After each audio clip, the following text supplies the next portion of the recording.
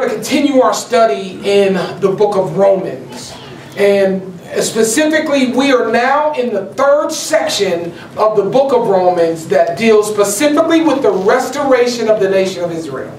That's a key thing for us to understand, dealing with the restoration of the nation of Israel, because of some things that transpired even this week. Okay? Regardless of what you may think, regardless of how any one of us may feel personally about the situation with the Israeli Prime Minister Netanyahu coming and speaking to Congress, there are some feelings because of the fact that the president did not, this was not an agreed upon visit. However, when we get past all of the feelings, the reality is this: it was a very key event, and it's very key to what we're studying and what we have been studying. I could not have prepared our church better to receive what is transpiring than what we have been going through for the past few months in our own study here as a church in the book of Romans, in particular in Romans 9, 10, and 11. There's nothing that could have done more to prepare us for that.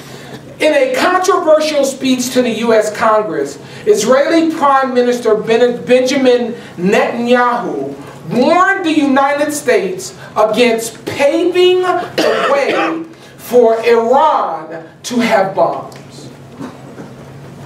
We know that Israel, from all of our Old Testament study, and as we have observed them during the church age, Israel has never had a bunch of friends. They have always had major enemies. The United States has historically been a key ally to the nation of Israel. However, I believe that the stage is being set so that biblical prophecy will come true, in that the entire world is going to turn its back on Israel. And I believe that in 2015, we are seeing that stage being set. You may not fully understand what's going on, but the stage is being set before our very eyes, that we can see biblical prophecy coming to light as it relates to the nation of Israel, not to the church. Okay? There are a lot of things happening, though, in the world that are part of what is impacting us as believers. This week in New York City, the largest public school system in the United States, with approximately 1.1 million students, starting next year, will close the entire district, the entire New York City public school system. 1.1 million students are going to close to observe Muslim holidays. First time in history that Islam has come into our country and now is demanding an observance, and they started with the largest public school system in the United States. Over the past 7 days, and this goes along with Romans 8 and the fact that the earth is groaning, waiting for the adoption. In the past 7 days, just this past week, we have seen 1,360 cold weather records broken in the United States and the regions around the country. There have been cataclysmic events happening at a rate that should perk up the ears of every believer in the Lord Jesus Christ, because we are seeing before our very eyes, unlike any other time in history, prophecy being fulfilled or in the process of being fulfilled. Understand this. You and I, as members of the Lord Jesus Christ, if you are saved this morning, the only thing we're doing is listening for a sound. Amen. That sound is the trumpet. Amen. Rapturing us up out of here. And that's it. Every biblical prophecy as it relates to the church has been fulfilled, with the exception of the rapture of the church, the judgment seat of Christ, and coming back at the second coming for the millennial reign. So right now, what is happening is this. The kingdom of heaven is at hand as it relates to a Jew, and the kingdom of God is at hand as it relates to the church. You and I have a front row seat. That speech by Benjamin Netanyahu this week set in motion the continuance of the end of our time here on earth as we know it, preceding the rapture. For the past few months, as we have been going through this third section of the book of Romans, we have been looking at Israel as a nation. However, we have been looking and observing them as a rebellious nation that has been cut out of the olive tree because of their continued rebellion and their rejection, specifically, of the Lord Jesus Christ as their Jewish Messiah. And that's important to know. You know, oftentimes you'll hear people talk about how he's our Messiah. He's not our Messiah. He's our Savior. Amen. But he is Messiah to the nation of Israel. Paul explained to us the church, and he used a reference to us. He called us a wild olive branch. And he says that we were grafted in, but the grafting in, what allowed us to be grafted into the olive branch, is not based off our merit, as opposed to the unbelief of the nation of Israel. He said that our grafting was in relation to their unbelief. And then he told us this in Romans chapter 11. He said in verse 19, he says, "Thou wilt then say then, the branches were broken off, that I might be grafted in." He says, well, because of unbelief, they were broken off. And thou, we stand by faith. So as a result of the faith that we now stand in, he gives a warning. He says, be not high-minded, but fear. So here's the thing, how it works. Right now, March, what's today? 8th. He's counting. Is your birthday? Today's your birthday. Okay, that's Well, no wonder she knows it. Happy birthday. We'll sing happy birthday to you.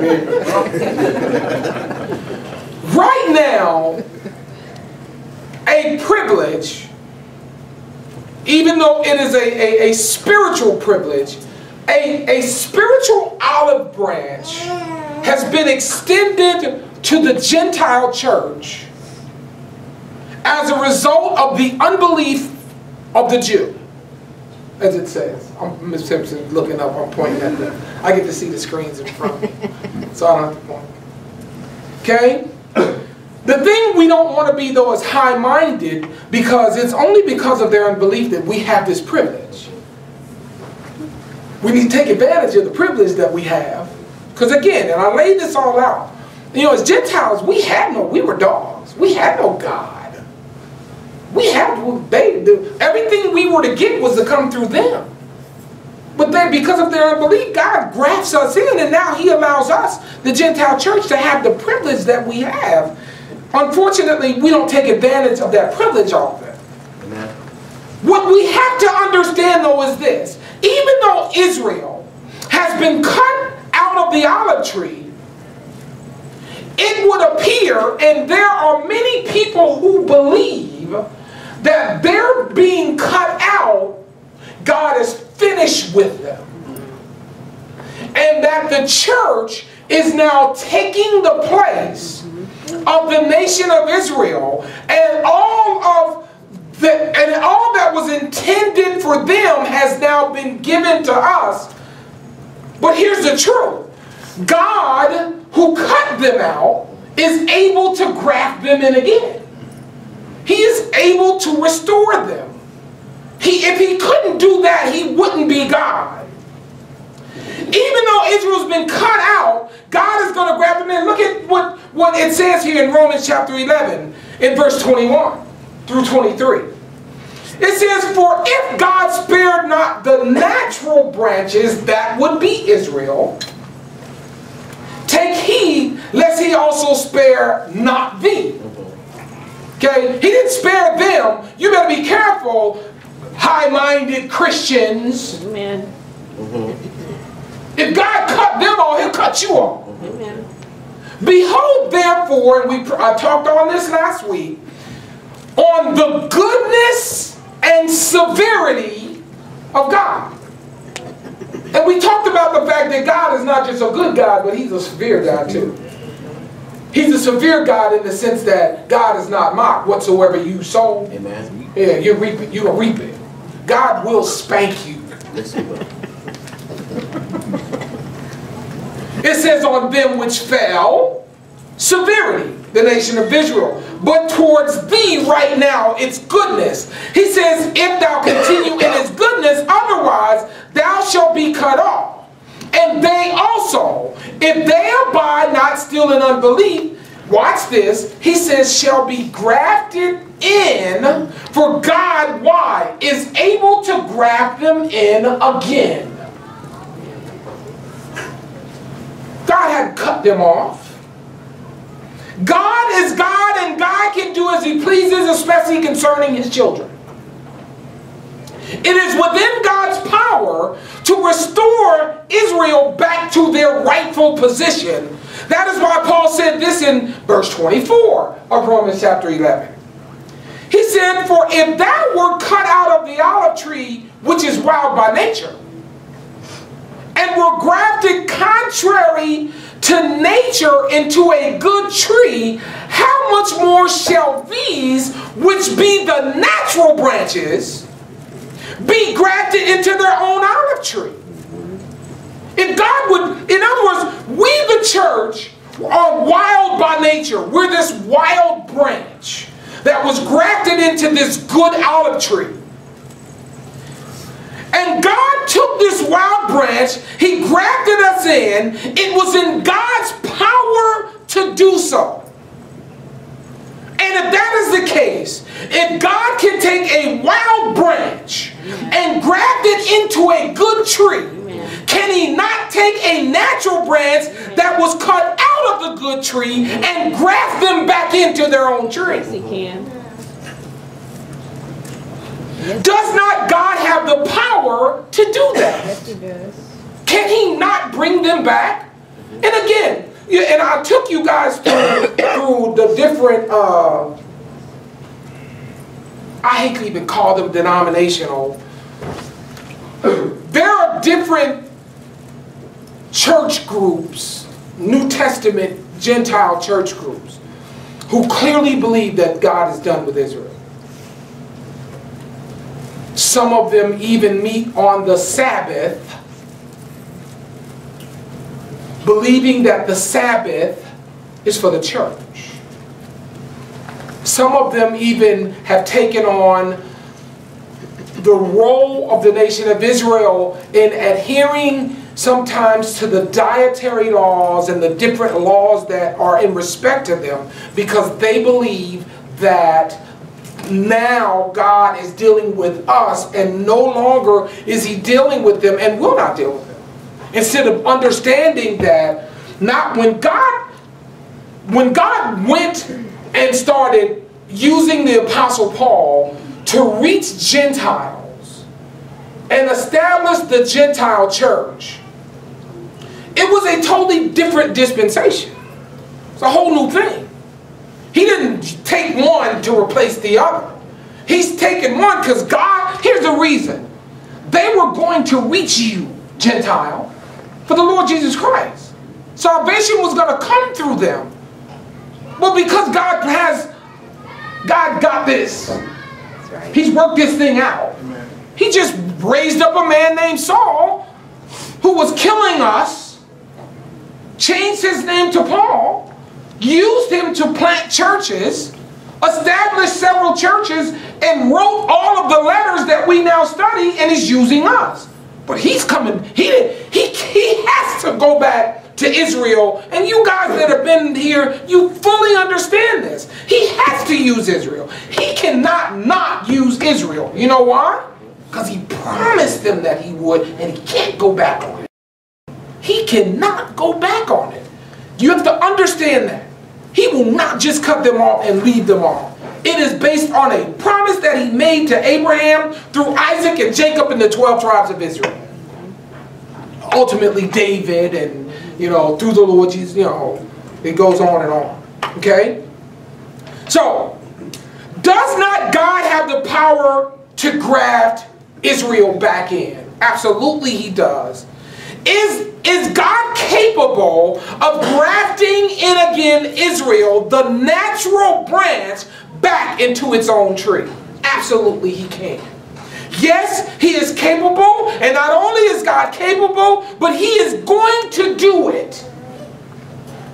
So now, as we continue our study today, Paul, having shown us that it is within God's power to restore Israel, is going to also show this, that is within God's purpose to do it too. So we pick up this morning where we left off at verse 25. And he says this: "For I would not, brethren, that ye should be ignorant of this mystery, lest ye should be wise in your own conceits." I love it. I love the verbiage of that. Let me tell you why that's important. If you're a student of the Bible, immediately there's two things that ought to perk up to you when you read that. Verse 25a. Okay? Now we come to not only the most interesting and key verses in the book of Romans. This verse 25, if you were to take the book of Romans, it hinges, let me rephrase that. If you were to take the third section, okay, chapters 9, 10, and 11, okay, and hang them on something, you would hang them on verse 25. Okay? Because it's a key verse to that section of Romans. Okay? It is one of the most interesting verses in Scripture because it deals specifically with the restoration of the nation of Israel. Or you might want to write in your Bible, if you're taking notes, you might want to put in there either the restoration of the nation of Israel or the salvation of Israel.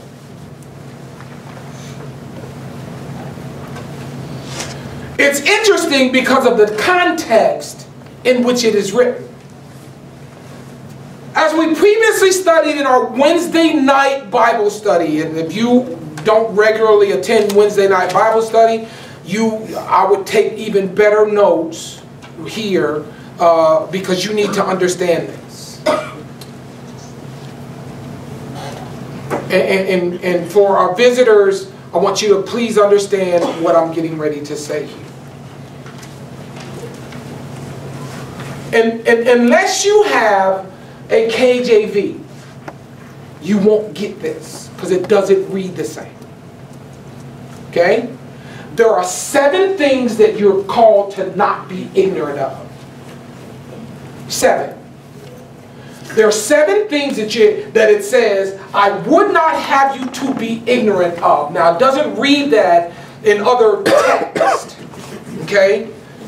But there are 7 things that we're called to not be ignorant of.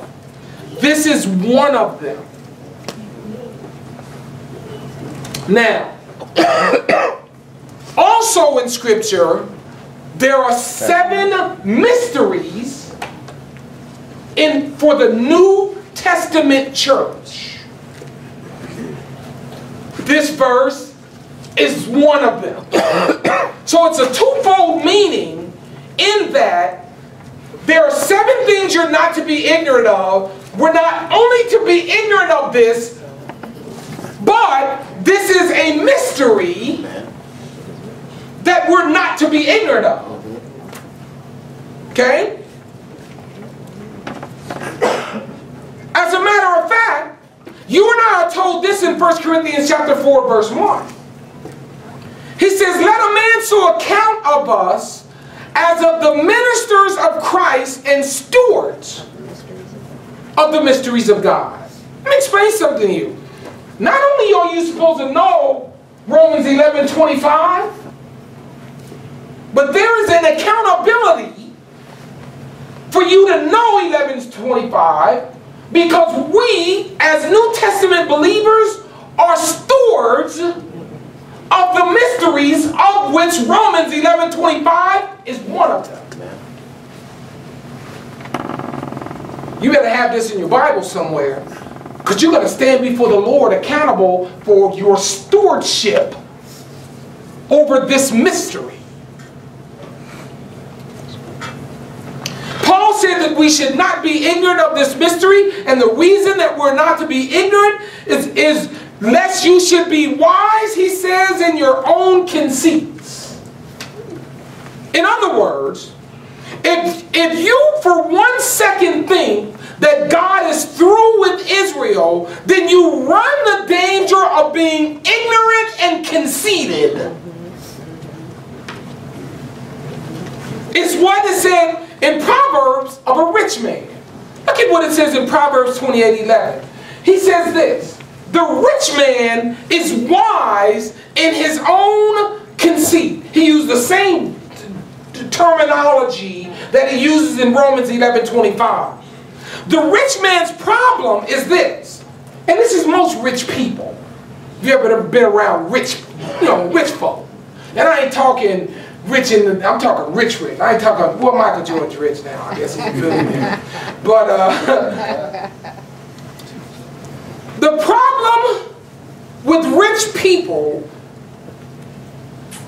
is that he looks down at the poor man because of his riches. He thinks that he is better than the poor man, that he has something that the poor man does not have. Jesus called the nation of Israel poor in spirit. In the church age, though, you and I have a problem. The problem is what John said of our entire period of church history, or the period that we call the Laodicean church age. And look at what he said in Revelation 3:18. He says, because thou sayest, I am rich, and increase with goods, and have need of nothing, and knowest not that thou art wretched and miserable and poor and blind and naked. We live in a very rich period of history. There's more wealth in this world. They just came out with the new Forbes. You know, that's how they realized that Michael Jordan was a billionaire. You know, they came out with the new list of wealthy people. They said that the billionaires represent 1% of the world's wealth. 1% billionaires do. The world's wealth. But as it read, you know, people like y'all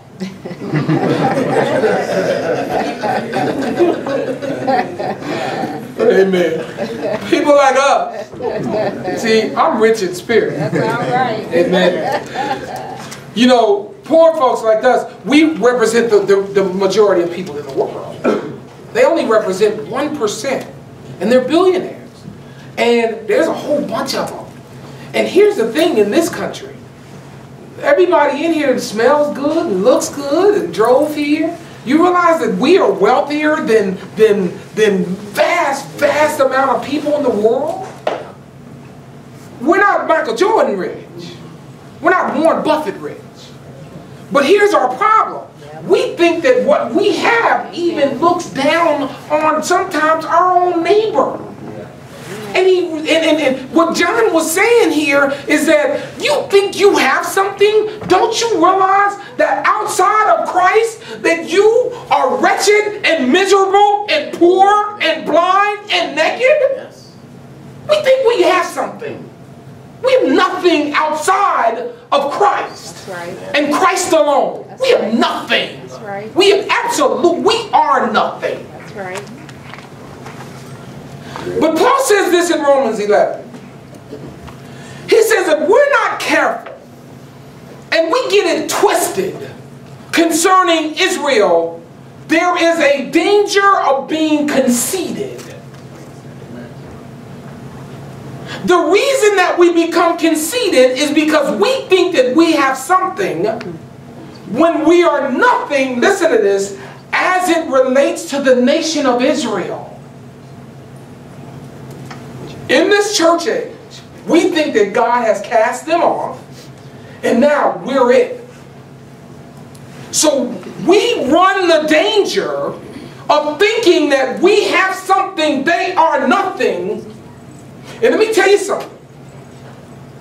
There is an anti-Semitic attitude in this country against Jews. There is. And you run the risk of being conceited and thinking that we're something, when you better go back to Genesis 12, where God said, I will bless them that bless thee, and I will curse them that curseth thee. Let me tell you something. This country sits under a blessing right now. The United States as a whole. Do you realize why? We are an ally to the nation of Israel. Do you realize the countries that have turned their back on the nation of Israel? You know the majority of them, do you know where they live at? They live in dirt and dust. They drink the same waters that their cows are in. And they will turn a Scud missile against the nation of Israel so quick, it'll make your head spin. Because they hate Israel. And you know what God said? I will bless them that bless thee, Israel, and I will curse them that curses Israel. And these countries live under a curse. They live in, there's a handful of them are rich. Oh, and the ones that are rich, they are really rich. But the rest of them, they are dirt poor. They are dirt poor. Hear me. In the name of Allah, oftentimes. In some of these countries. They are filthy dirt poor. I'm telling you, they are. And you know why? They don't believe this book. They don't believe the God of this book. They thrown Christ out and they hate Israel. It's the way it is. God said we run a danger, church age, of falling into that same category as it relates to the nation of Israel. You know why? Because God cut them off as natural branches, but don't think for a second He's not able to graft them in again. And He will. He just has to bring them through the tribulation to graft them in. The reason that we become conceited is we think we have something. The truth is that we're wretched and miserable and poor and blind and naked. Our grafting is because of their unbelief, and their unbelief is only temporary. Don't get it twisted. Now, what is the mystery that he says that we're to be ministers of? What is this mystery that you and I as members of the church are not to be ignorant of? He says this in the second half of Romans chapter 11 verse 25. He said, here's the mystery. That blindness in part is happened to Israel. And that only until the fullness of the Gentiles be come in. Israel, right now, Israel in most of the world, they're hated. But they're no one. But I want you to think about something. They're the only country in the world that has been at war since its inception. Yet they still survive. Where are the parasites right now? Where are the Jebusites? Where are they? They don't exist. Most of the nations that Israel fought in the Old Testament, they don't even exist anymore. Yet Israel stands. Yes, they do. And you know what? We better have the right heart attitude towards Israel. I'm telling you this. No, let me tell you what happened this week. Okay? Because the primary group of people that boycotted Netanyahu's speech was the Congressional Black Caucus. They all stood out, Cleaver included. And I'm saying it, I know he's the preacher right here. He refused to go. You know what? You know what their problem was? They don't understand Romans chapter 11. They don't understand Genesis chapter 12. You better be careful with your attitude towards Israel. You don't want to be on the wrong side of history, President Obama. As it relates to Israel, you do not want to be on the wrong side of history. Amen. As it relates to Israel. Amen. You better be careful. God doesn't play. Amen. Well, you think he was kidding when he said, I will bless them that bless thee and curse them that curse thee? You think that he only said that as a joke?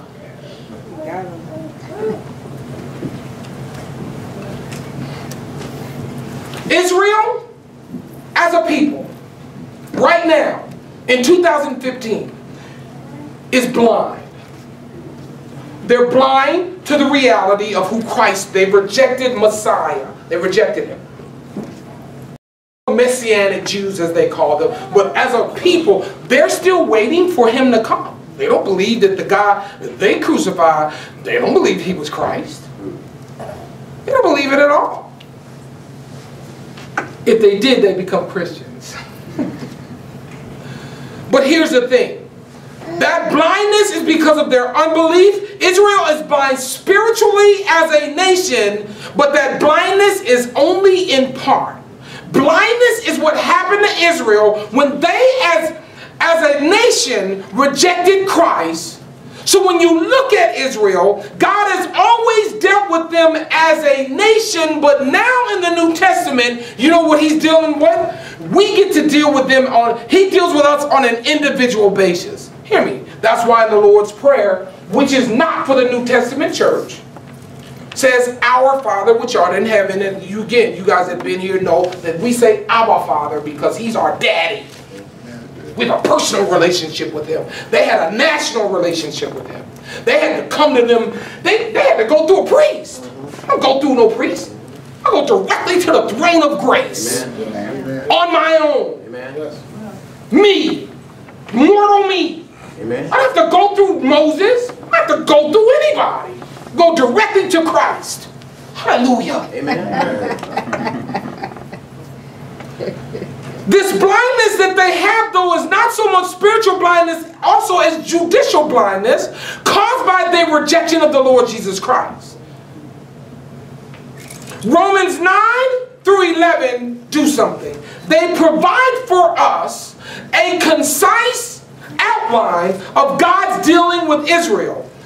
And here's the reason. Israel was going to be restored. Look at what it says in Daniel chapter 2. It says this, And in the days of these kings shall the God of heaven set up a kingdom, which shall never be destroyed, And the kingdom shall not be left to other people,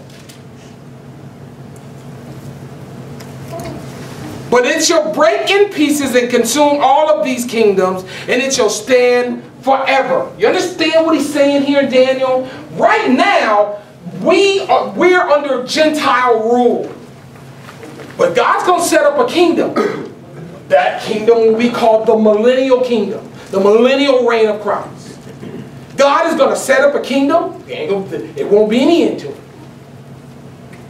God is going to set that kingdom up, and no Gentile nations will have rule over Israel in that kingdom. He's going to restore Israel, because the issue has been and will always be the theme of the Bible.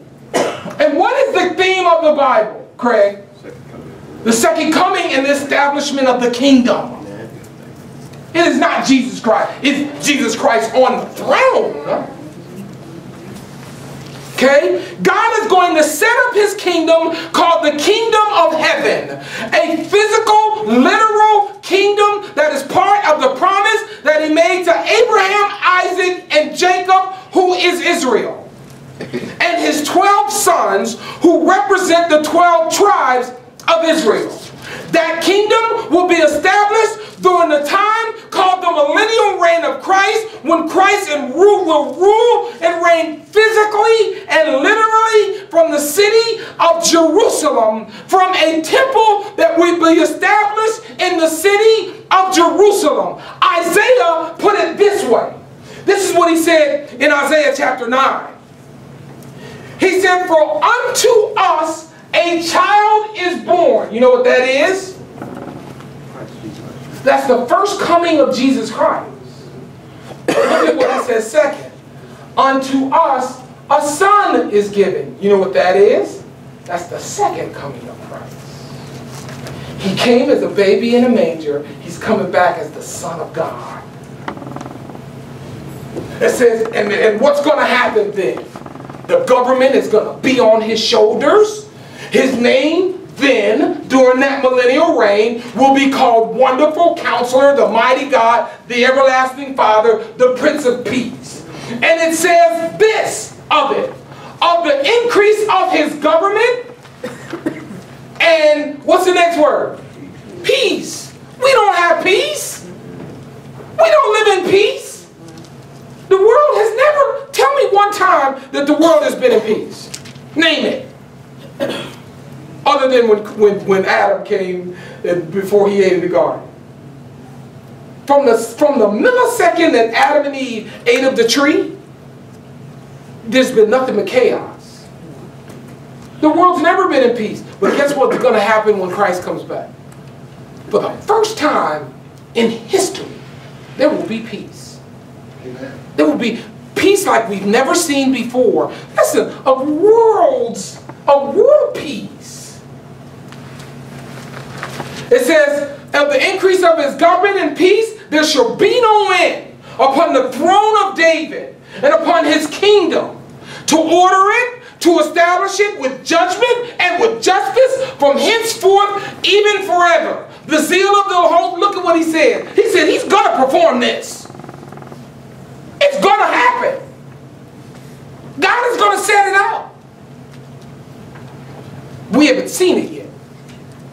Israel will be restored, even though they may be in the position and condition that they are in 2015. Look at what it says in Daniel chapter 7. It says this. He says, "I saw in the night visions, and behold, one like the Son of Man came with the clouds of heaven, and came to the Ancient of Days, and they brought him near before him. And there was given him dominion and glory and a kingdom, that all people, all nations, and all languages should serve him." That's not happening right now. People don't serve him. Christ, people hate Christ. And they hate us because we love him. But not then. Not when this kingdom gets established. His dominion is an everlasting dominion, which shall not pass away, and his kingdom that which shall not be destroyed. Let me tell you something. Every rule, you have to go back in history. Where's the Roman rule right now? Rome fell. England was one of the biggest world powers in history. What does England run right now? Nothing. You look at the Persian rule, incredible historically. What's Persia right now? Which is Iran. Do they run anything? No. But let me tell you something. When Christ comes back, here's the good thing. If you believe in the Lord Jesus Christ, you get to reign alongside of him. Amen. Man, I'm listening for a sound. I'm telling you, because it's almost time, guys. It's almost time for us to check up out of here. It is. The time is at hand. It's right now. Look at what he says in Ezekiel chapter 37. He says, and I say unto you, thus saith the Lord God, behold, I will take the children of Israel from among the heathen, whether they be gone, and will gather them on every side and bring them where? And we ain't talking about the Gaza Strip either. They get a whole lot more. They get their land. It was promised to them. God's got to give it to them. He says, and I will make them one nation in the land upon the mountains of Israel. They're going to come in as one group. He says that one king shall be king to them all. And they shall be no more two nations, neither shall they be divided into two kingdoms anymore at all.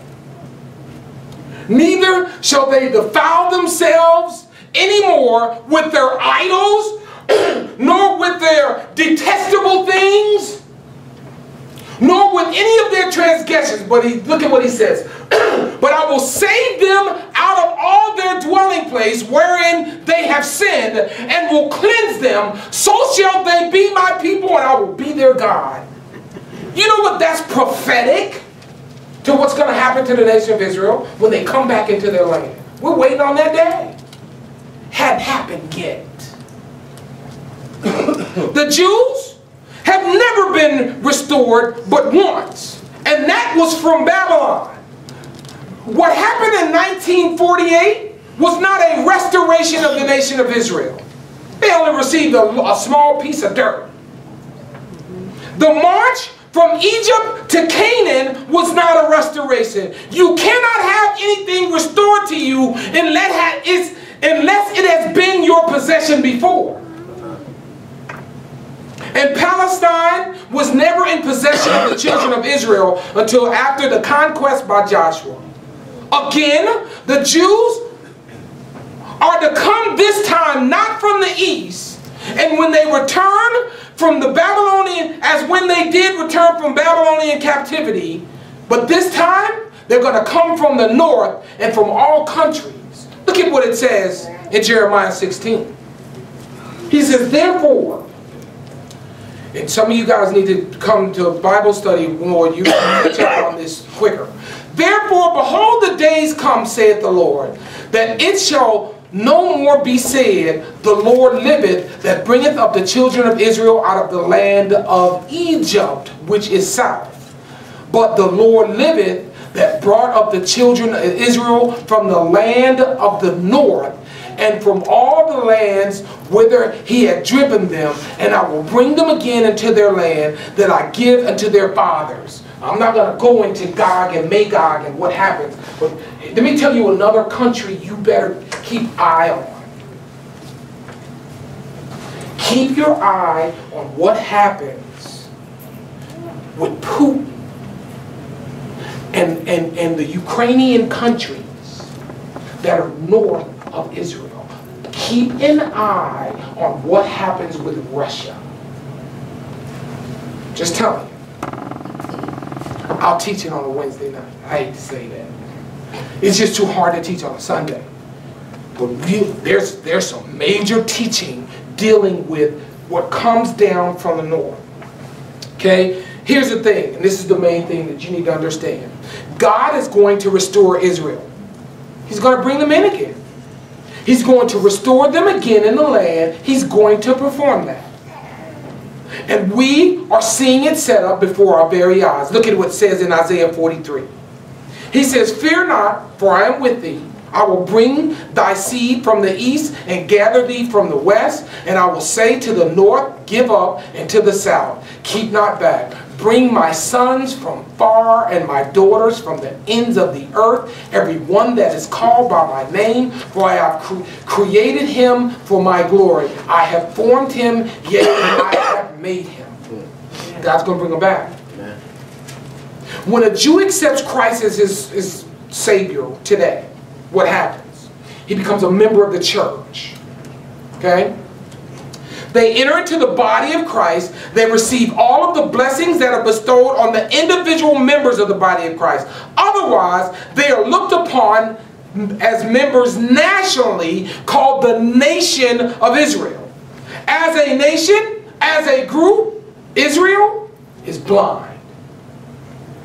That blindness has allowed us to enter into this period called the fullness of the Gentiles. Okay? Even though I covered this before, let me go back over these two terms that we look at. Okay? First, let's look at the times of the Gentiles. Found in Luke chapter 21, verse 24. Says this, "And they shall fall by the edge of the sword, and they shall be led away captive into all nations, and Jerusalem shall be trodden down of the Gentiles until the times of the Gentiles be fulfilled." The times of the Gentiles. You want to make sure you have this. Some of you should be able to get up here and teach this. Is a period during which Jerusalem or Israel is now under Gentile power, watch this, politically. Obama's in charge of Israel. But Netanyahu answers to him, so to speak. Netanyahu don't answer to many people. Don't be surprised if Netanyahu loses this election too on Tuesday. Or don't be surprised if he wins and doesn't get assassinated or something. That because when his reign comes to an end, that's it. He's the last one. I've proven that when I laid out, you guys that have been here, because I laid out to you the difference between the prime ministers and the judges, remember? Right? And I laid them out side by side. Netanyahu's the last one. He's it. He represents it. Now, he's running for office, and that election is on Tuesday. And if he wins, we'll get however many more years left. I think it's coming to an end. I think it's over. But he may win. How long he holds office, I don't know. He could die of sickness or something. But when the next one comes in, if he's not someone who was in office from before, guys, we're in trouble. Things change. Okay? But let me talk about this times of the Gentiles. This period began with the rule of Nebuchadnezzar in 606 BC. And will continue until the return of the Lord, actually it will end at the rapture of the church. Because the Gentile church is gone. We're out of here. There's no more Gentile rule.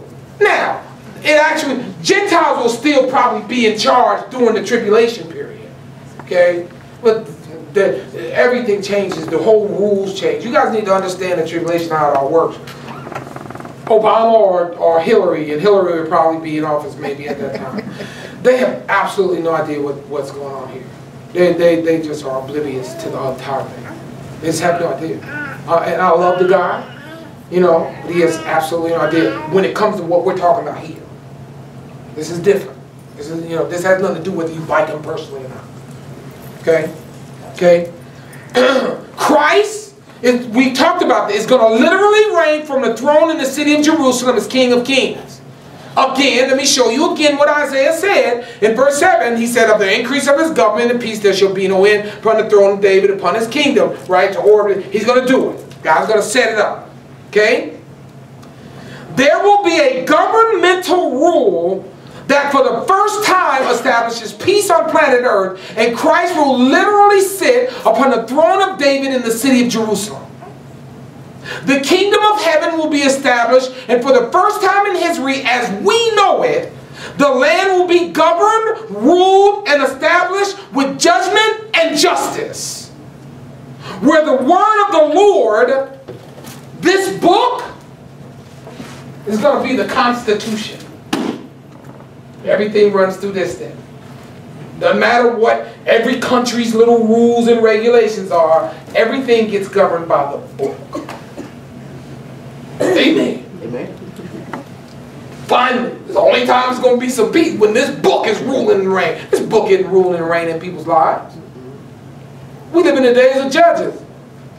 There's no king in Israel, and every man is doing that which is right in his own eyes.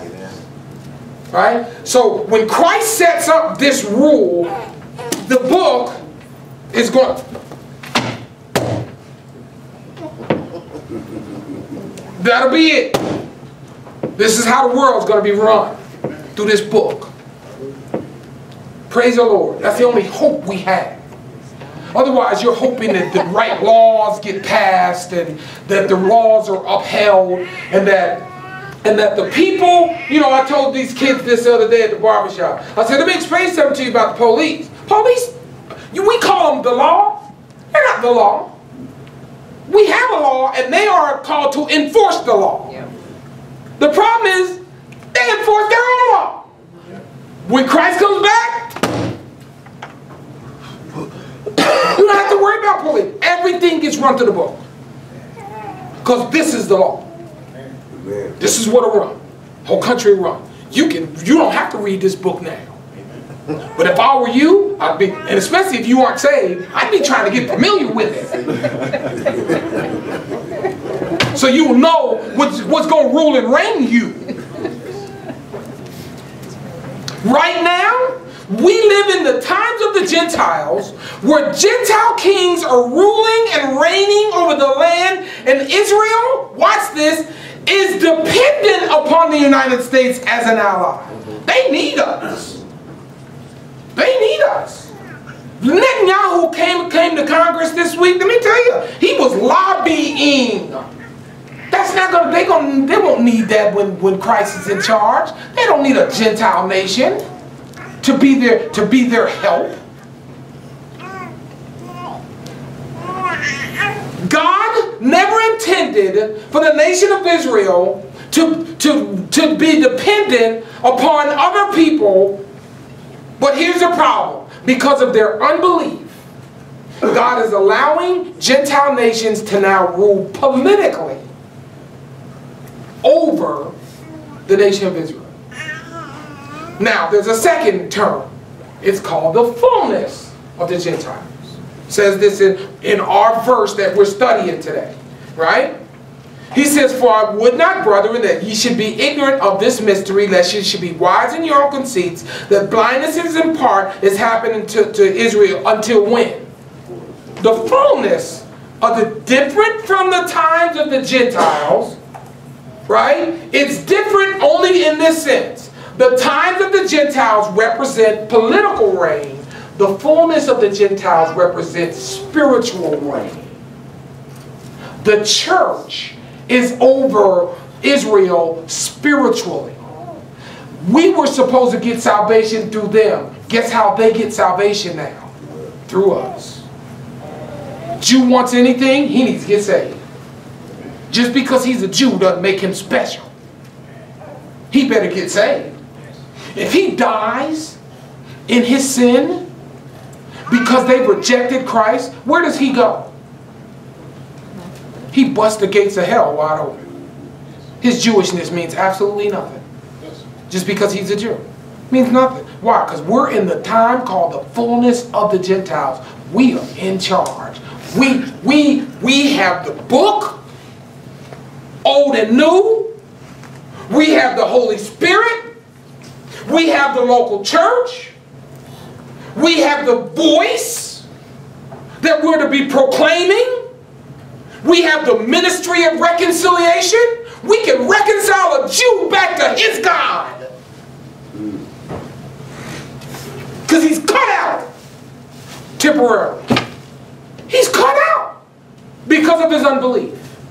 And we get to reconcile him back to God. That is the fullness of the Gentiles. But he said this, Israel's only blind in part until that time comes to an end. And the fullness of the Gentiles can, listen to me, ding dong. It is, the bell is ringing. You better make sure you're saved right now. Because the fullness, our time is about full. It's almost up. We had 7 periods of church history. From the apostolic period until the Laodicean church that we're in right now. Guys, it's over. You want to know how you know it's over?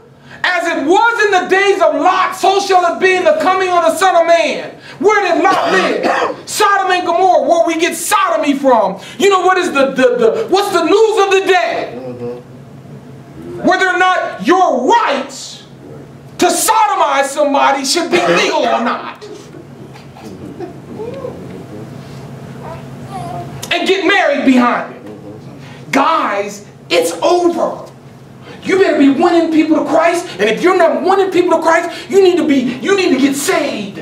Amen. Right now. It's up. We're busy playing tiddlywinks. Y'all, some of y'all don't even know what tiddlywinks are.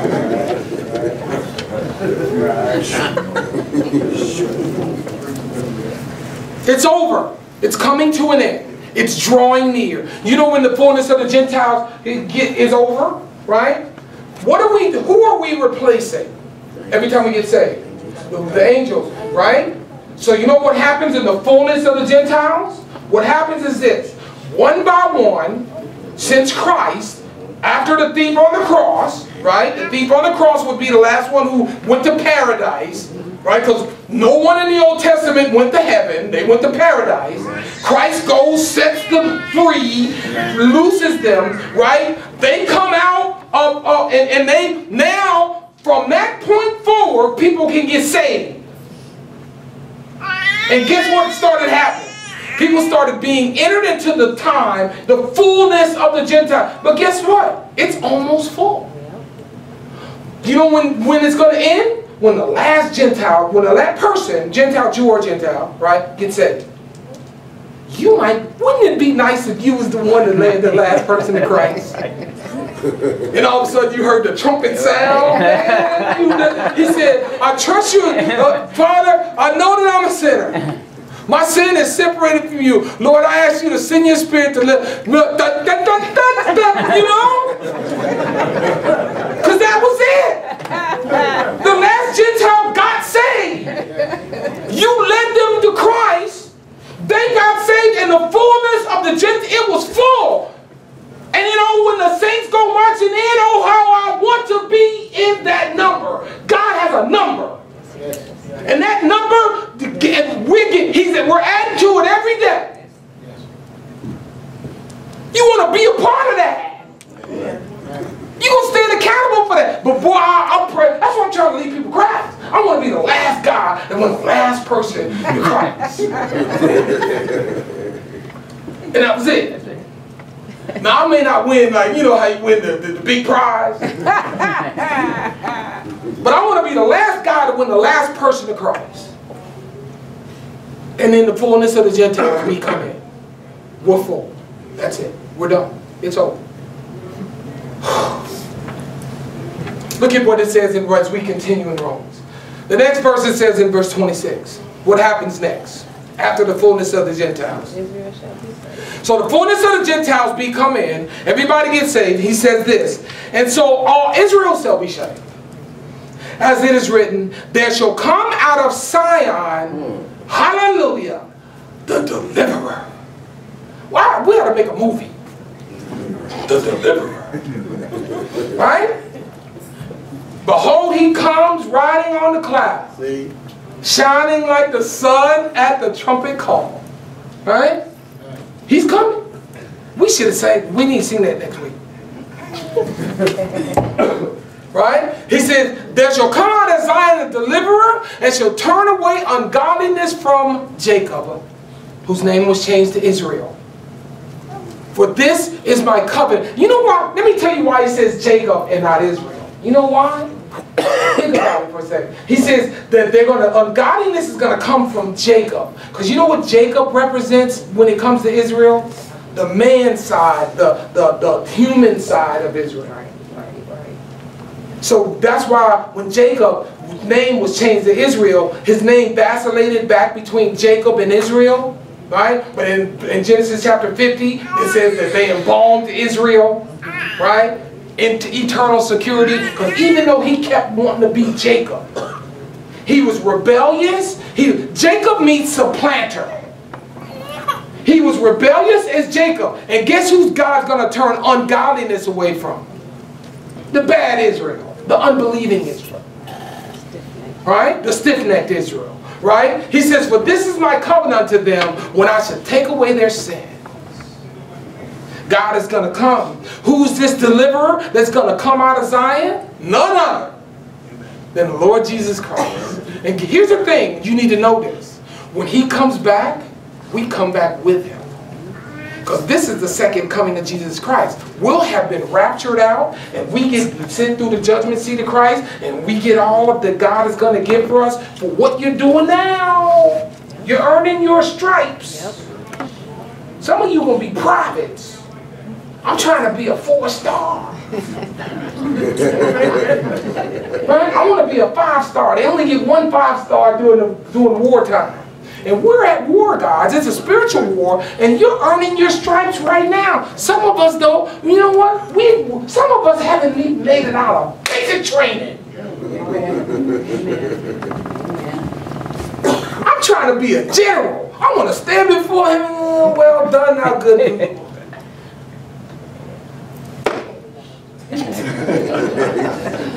You know why? Because I did what I was supposed to do. Because I kept the faith. I finished my course. Amen. I want to finish my course. Some of us never finish anything that we ever start. We never finish. God wants you to finish this thing. Let's finish. You know how let's finish it. Let's get this thing done. Amen? As a church. Let's go together. Let's do all this together. If the church happens, if the rapture happens on a Sunday morning, let's all check out of here together. Amen. And be standing right in front of him. All of us. Ready. Because we did our job. We served him with all our heart. We gave him everything we had. That's how we want to stand before him. You don't want to stand before him and you hiding over in a corner naked and ashamed because you ain't do nothing. You're busy worried about something else. Busy worried about whatever. Don't laugh, Martha. But here's the thing. He says that all Israel is going to be saved. He doesn't mean all Israel in a sense that he's already talked about the fact that there's only going to be a remnant of Israel saved. Look at what it says in Zechariah 12. He says, I will pour upon the house of David and upon the inhabitants of Israel the spirit of grace and supplication. And they shall look upon me whom they have pierced. Come on, this is Zechariah preaching about the Lord Jesus Christ before the Lord Jesus Christ was even made flesh. He says, and they shall mourn for him as one mourneth for his only son, and shall be in bitterness for him as one that is in bitterness for his firstborn. In that day there shall be a great mourning in Jerusalem, as the mourning of, somebody pronounce the word, in the valley of Megiddo. It goes on and says in verse 12, And the land shall mourn, every family apart, the family of the house of David apart, and their wives apart, the family of the house of Nathan apart, and their wives apart, the family of Levi apart, and their wives apart, the family of Shimei apart, their wives apart, and all the families that remain, every family apart, and their wives apart, are going to mourn. You know what? Because Israel, here's what you have to understand something. This period, this tribulation that Israel is going to go through, you don't want to be here. You don't want to be here during the tribulation. It's going to be a time of mourning. You better get saved. This ain't no time to be playing around. Let me explain something. God has a plan for Israel. We're a part of that plan. We're a part of that plan in this sense. Okay? We should be preparing the hearts of people for the second coming of the Lord Jesus Christ. The rapture takes place first. The tribulation takes during 7 years. At the end of tribulation, the Christ comes back. We come back with him. Here's my question to you. If Christ comes back right now, amen. I'm talking right now, amen. Amen. Where you going? Hallelujah. Where are you going to be?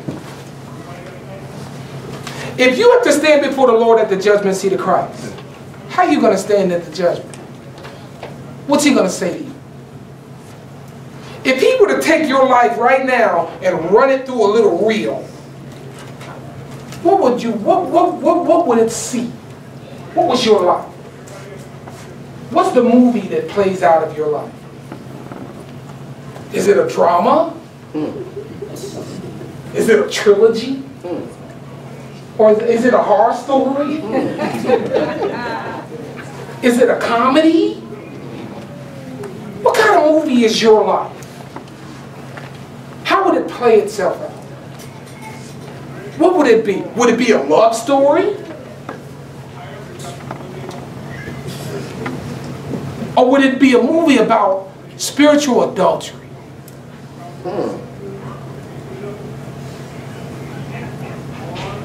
Hear me. Because you played the whore on Jesus Christ. You weren't married to him. You only fake like it. How would your relationship be? What would happen? You've heard me say this before. If every dollar that you spend, and you know currency has a face on it, right? If every coin, every penny, if Abraham Lincoln could speak for you and say what you spent him on, if Benjamin Franklin could speak and say what you spent, what would be said? What'd you spend your money on? What'd you do for Christ? Let's pray.